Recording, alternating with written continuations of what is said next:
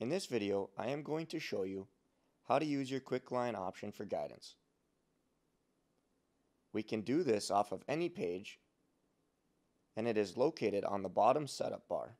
If your quick line option is not on your setup bar, follow my next video on how to customize your setup bar.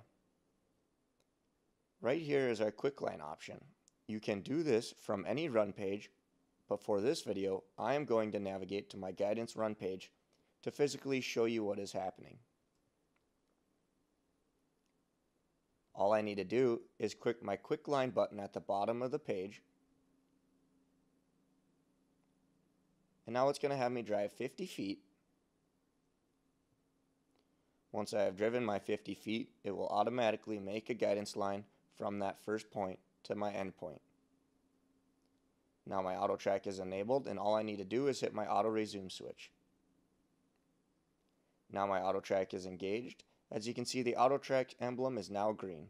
This new quick line option makes it very easy and accessible with minimal button pushing. But remember, if you want to record your data, make sure you have your client, farm, and field filled out correctly as well.